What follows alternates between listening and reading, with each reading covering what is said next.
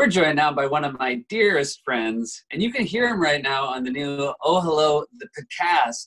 Please welcome back to the show, John Mulaney, everybody. Do I sit into it? Yeah, you can sit in. You want to walk into it? Like you're, Yep. Yeah. Okay. We'll have Fred add some music and post. Am I waiting for my name? John Mulaney.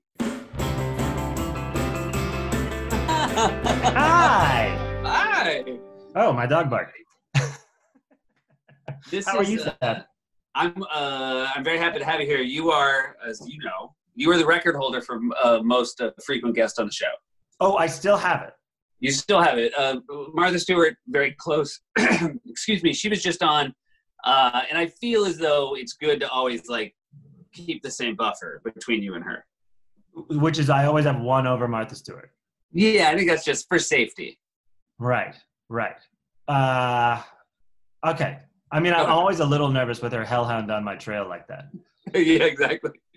I like asking people how they're spending their time during quarantine. I sort of picked up from social media that you're watching old television shows. Yeah, I'm catching up on Real Housewives of New York, starting from season 1, which took place in 2008. And I'm currently in season 3, which is, I believe we're in late 2009.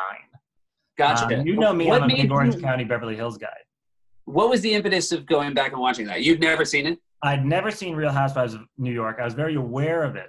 And then my wife, Anna, said, that's leaps and bounds beyond Beverly Hills and Orange County.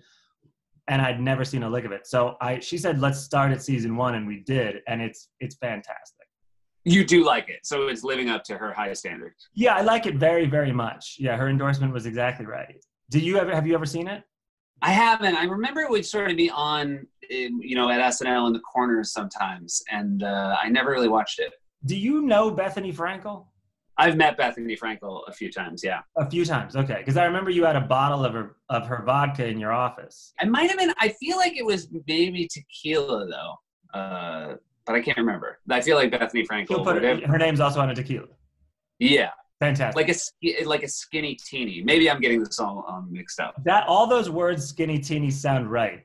Based on watching Real Housewives, that led you to take the Myers-Briggs personality test? It didn't lead me to take it, but I did begin thinking where I fit in among the housewives, Right. And I do that with most seasons, be it Orange County, Beverly Hills, or now Roni, which is Real Housewives of New York. I try to figure out who I would be in the show and how I would deal with the different conflicts. You know, one thing they never, ever do ever on that show is apologize.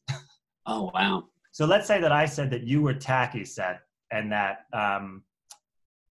you were tacky and you show up to events like a stalker. I made that up, but that could easily be on the show, right? I tell Fred this. Fred tells you immediately. Right. We're at a function within hours together, and you call me out on it, and you're mad at me. Sure. The way I would apologize is say, I just want to put this behind us.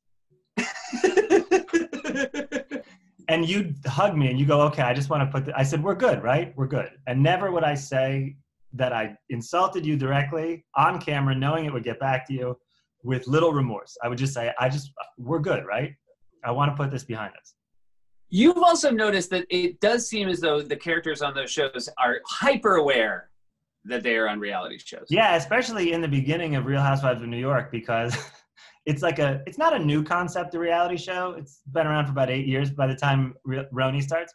But it's easier to say Roni. So, but they still talk about it. If you watch Rehoboth, which is Real Housewives of Beverly Hills, Rehoboth. If you watch Rehoboth, that island that people go to, they don't talk anymore about how they're on a reality show. But in Real Housewives of New York, circa 2009, someone will say something like, well, I don't want to share that. That's personal. And the rest of them go, we're on a reality show. You have to tell us. And they'll be like arguing with each other and be like, well, why would you do that? And they say like, because it's a reality show.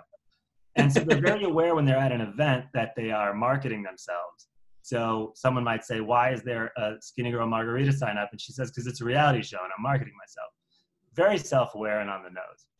Did you, are there parts of, does it show you a part of New York that you're nostalgic for, especially during this time where we're stuck inside? I mean, every part of outdoor New York I'm nostalgic for, but this drives home how nostalgic I am for any part of New York, because they'll show like 1st and 70th, I'm like, oh, that's only 8 blocks from the United Nations, an area I hate. Oh, York and 80th. Oh, to walk there against the wind.